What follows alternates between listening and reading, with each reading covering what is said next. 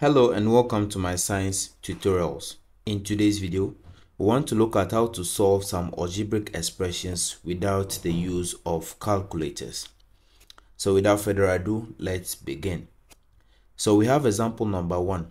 Without using tables or calculators, we are to evaluate 53.8 squared minus 46.2 squared. So this is very easy. Let's go ahead and look at the solution to this problem. So the expression we've been given is 53.8 squared minus 46.2 squared. Now, this is equal to, now the expression we have over here, where we have a number squared minus another number squared, is what we call difference of two squares. So for example, if I have a squared minus b squared, this is what we call difference of two squares. So I can rewrite this as a minus b multiplied by a plus b. Now, if you expand this bracket, if you expand what you have over here, you'll be getting what you have over here. So that is why it is a difference of two squares.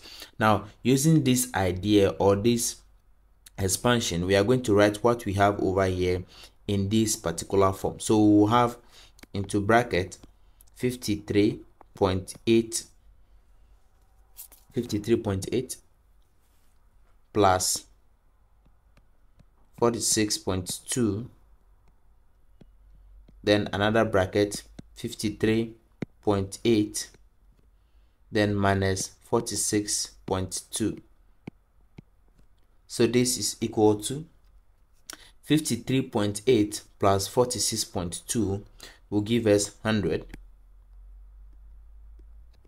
then multiplied by 53.8 minus 46.2 will give us 7.6.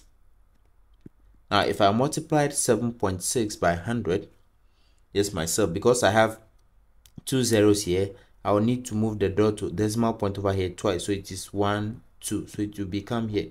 So it will now be 760 as my answer. So my answer here is 760. And so therefore, the solution to this problem without using calculator is 760. So the first thing we did was to expand the expression that we have as difference of two squared.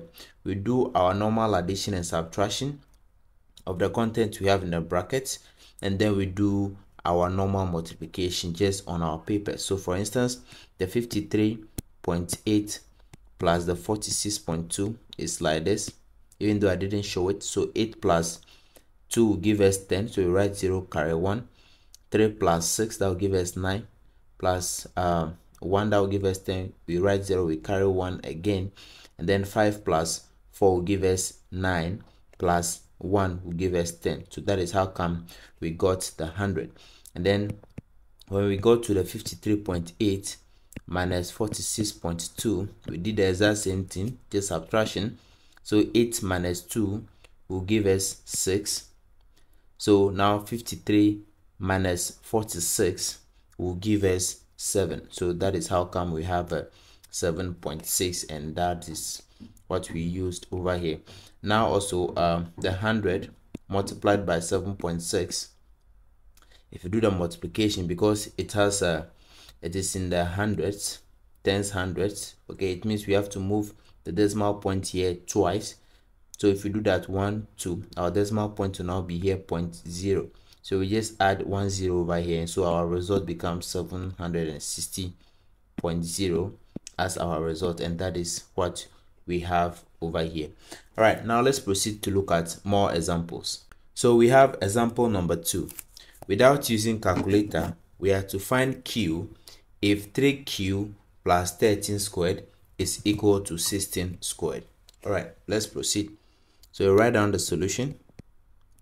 This is one easy problem. So we have 3Q plus 13 squared is equal to 16 squared. So what we do is that we have to move the 13 squared to the other side of the equal to sign, so we have 3Q alone, because we want to find the value of Q. So I maintain my 3Q here to be equal to 16 squared. Over here, the 13 squared is positive. So if I move it across the equal to sign, it becomes negative. So minus 13 squared. Now, the 16 squared minus 13 squared we have over here is in the form a squared minus b squared, which I said earlier on we can express it as a plus b multiplied by a minus b, which is difference of two squares.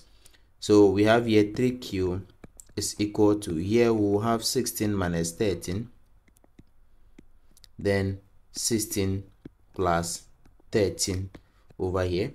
So we have our 3q to be equal to, now 16 minus 13 will give us 3, then multiplied by 16 plus 13 will give us 29. So from here, we want the value of q, not 3q. So we divide both sides by 3. If we do that, 3 will cancel the 3 over here. So we are left with q is equal to, the 3 here will cancel the 3 over here. So we are left with 29 at the top. So therefore, our value, or the value of q is equal to 29 in this particular case. All right, let's proceed to look at more examples. So without using calculator or mathematical tables, we have to find the value of y if 13y is equal to 187 squared minus 174 squared. All right, so let's write down the solution to this problem. So just like we've been doing before, we are going to attempt this question the exact same way. So you can pause the video, go ahead and solve it, and let me know the value that you have for y, and then compare with my answer later on. All right, so we have 13y is equal to 187 squared minus 174 squared. Now this has already been arranged for us. So we have our 13y, which is where we have the variable at one side of the equal to sign, and then we have the difference of two squares also on the other side of the equal to sign. So all we have to do here is to maintain our 13y is equal to, then over here we express this as difference of two squares. So I will have 187 minus 174, then multiplied by 187 plus 174. So I still maintain my 13y to be equal to 187 minus 174, that will give me 13, multiplied by 187 plus 174. If we add that, will give me 361. So from here, we want the value of y, not 13y. So I divide both sides by 13 by 13. So this will cancel this. So the value of y that is left is equal to, the 13 over here will cancel this 13. So I have 361 as the value of y that is left. So therefore, the value of y is equal to 361.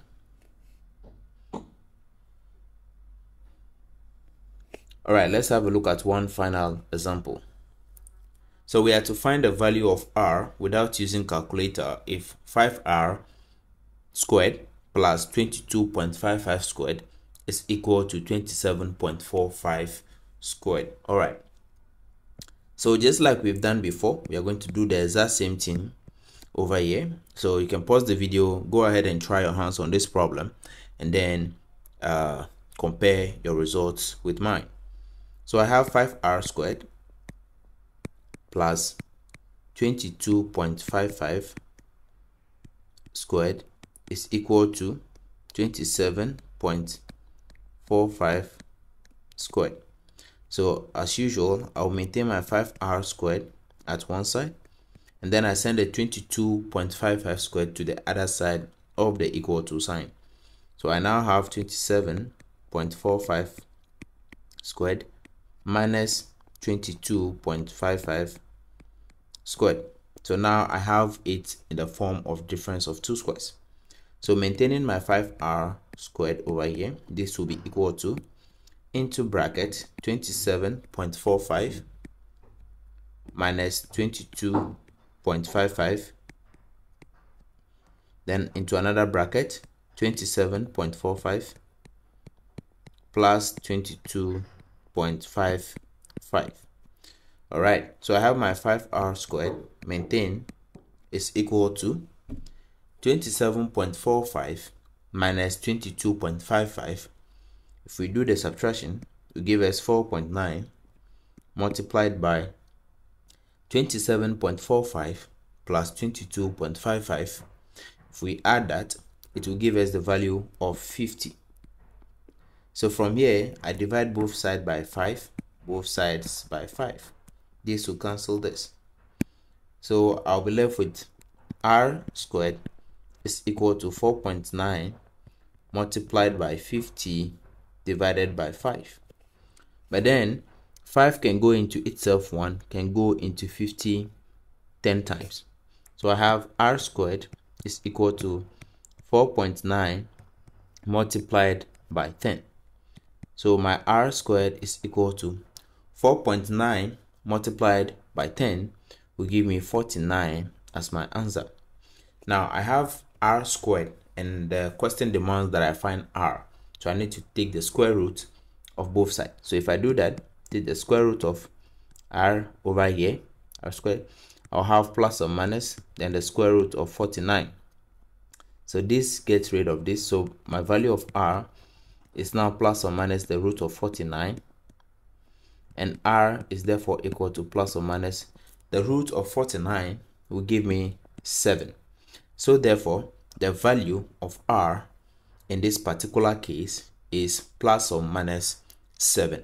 So thank you so much for watching. This is how we solve some basic algebraic expressions without the use of calculator or mathematical tables. So thank you once again for watching, and I will see you in the next video. Bye bye.